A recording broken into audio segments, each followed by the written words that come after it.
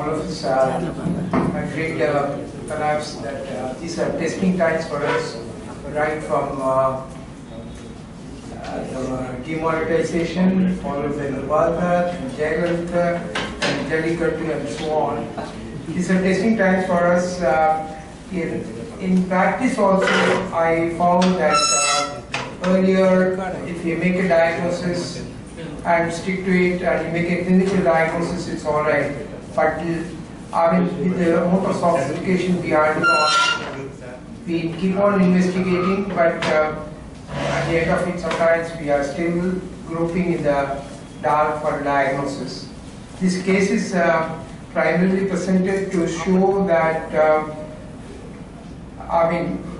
there was a discussion on Pongal Day whether money is important or health is important. And to me, money seems important right now because we can't have health without money. That's what it's coming to nowadays. Because each test, and for an average who is resource handicapped or resource not much resource, becomes difficult because all the investigations we do are costly, and unless we have a diagnosis, we cannot give a treatment. And the idea of presentation of this small case is to sort of have your opinion to see how best this case can be managed. Next. This is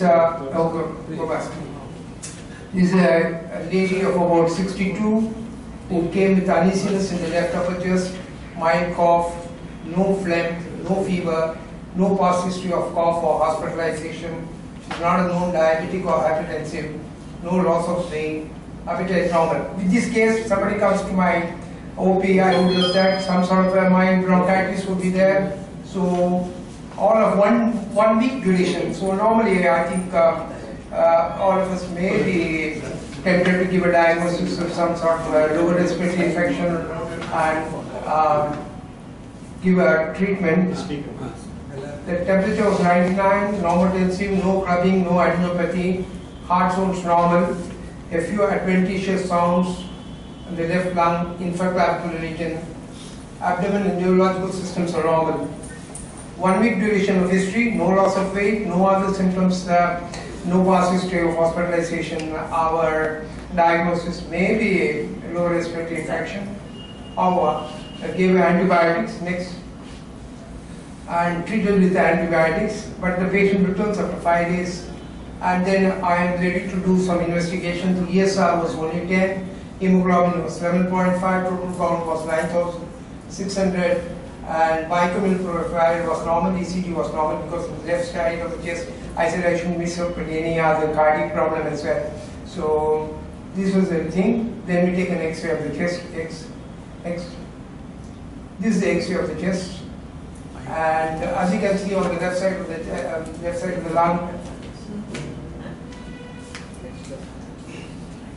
sort of a hazy appearance on the left side of the chest. This is the impression given by the radiologist. A rounded ground glass opacity noted in the left perihilar region. The lesion shows a crescentic lucency at the periphery, and he raised it out of a fungal lesion. And next step is to go for a CT. And he also mentioned that radicular opacities were noted in both lungs. Then he said to rule out tuberculosis, fungus, tuberculosis, and of course I had to unfold the age factor and so on. So with the digital X-ray taken, this was the diagnosis. Patient coming with only 1 week of fever and so on. Fever, not low-grade fever, cough. Next. We go ahead and do a CT. Next. And the CT in turn shows a irregular, heterogeneous, enhancing soft tissue density with spiculated margin and necrosis in the left upper lobe extending to the hilum. There it turns out, is it a malignant lesion? So from infection, fungus, tuberculosis, malignancy. There is an abrupt cut off the upper lobe and lingular segment with post obstructive subconflumental collapse of upper lobe, the depression of the left coronary artery, small nodal lesion in the superior segment of the right lower lobe, and enlarged non-necrotic, non-calcified mediastinal nodes. Then we are left with further confusion. We ask for the patient to take an X-ray, we land up with something, then we go and do a CT, we land up with something more, and the patient is getting frustrated also. No diagnosis. I keep saying the next thing will be, we'll get a diagnosis somehow, do a bronchoscopy. The next thing was to do a bronchoscopy and see, and the bronchoscopy turned out to be another blind drag. It didn't help us. The smears shows endobronchial columnar cells, macrophage, dense sheets of neutrophils, negative for malignancy. That is one good news perhaps. Next. Then the bronchoalveolar lavage fluid also shows occasional gram-positive cocci and pairs, and they couldn't really get any tissue out of it on the bronchoscopy. What I was looking for, they'll be able to take a biopsy. They couldn't take a biopsy of that. Next.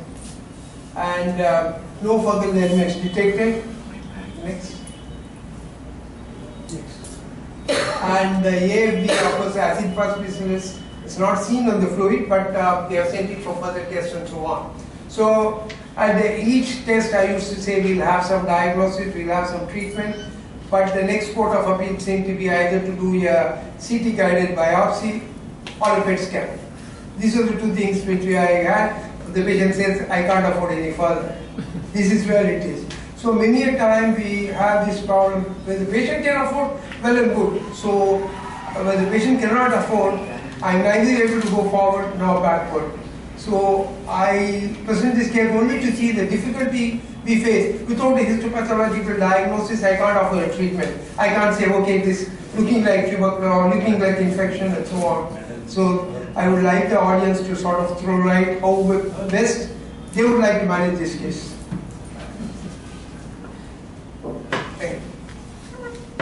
The case is open for discussion. This is a testing time for patients as well as doctors without a first diagnosis. What spectrum antibiotics? If we gave first week, we gave antibiotics. Was it giving any relief? No, the patient came back.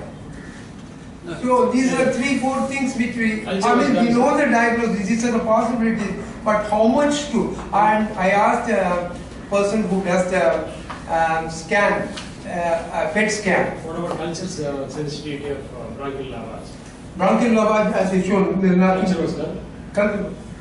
And the point is, every time we go thinking we'll be able to make a diagnosis on this, but the PET scan, I asked him, how sure you'll be, because again, PET scan is only a radiological diagnosis, it doesn't give a tissue diagnosis. Based on that, I cannot say you got a, you may think of a malignancy or not, but you are not sure. And I asked the CT guided biopsy, how sure they will hit the right spot. That also they are not sure. So where do you go? PCR, sir? PCR, we have sent the things for bronchial alveolar lavage for this test. Have you repeated the X-ray after subsequently? No, the patient didn't come to me after that. Major, Master. Certificate of appreciation. Thank you, sir.